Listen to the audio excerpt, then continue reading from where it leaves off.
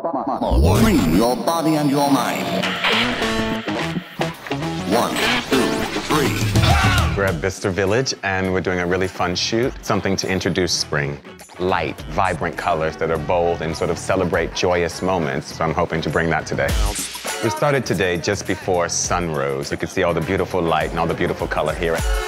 We started off doing a shoot on a really colorful, beautiful walkway. We took that into the studio and started to shoot lots of colorful, vibrant clothing.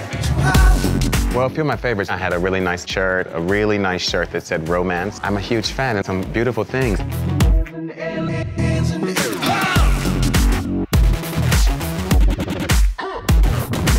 It's quite nice to work with people who don't dance naturally. It's really good to just sort of get a chance to teach a normal person how to move like a dancer. Just the freedom of movement, the freedom of expression. It's all fantastic.